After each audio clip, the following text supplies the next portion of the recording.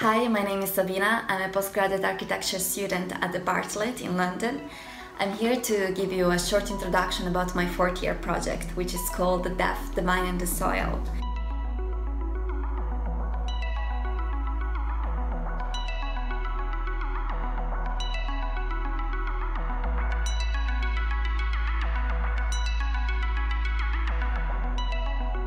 The project is the result of a site investigation and a narrative-based approach in response to the forthcoming death of Venice.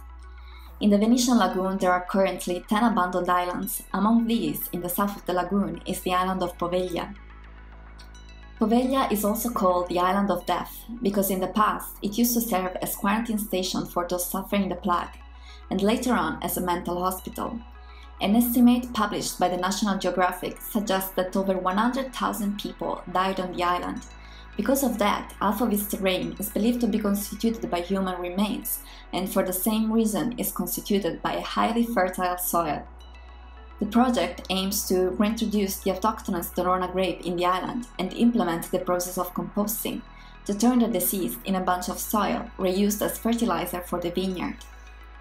The island is then inhabited through the introduction of a biodynamic winery, which is raising from the soil where it will ultimately return. The winery is housed inside a cathedral, performing both practical and spiritual functions. The cathedral construction strategy follows the notion of burial and transformation, suggesting a continuous cycle where materials that have gone for anaerobic decomposition are reused for aerobic construction. The winery is in fact made of sand and clay from the excavation site and petrified wood from large poles that used to serve as foundations in Venetian palazzi and petrified over time due to the high content of silica minerals in the terrain.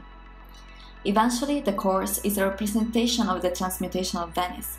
It wants to present us death as something potentially beautiful, from which we can learn and evolve, a parallel world that is synchronized and dependent to ours.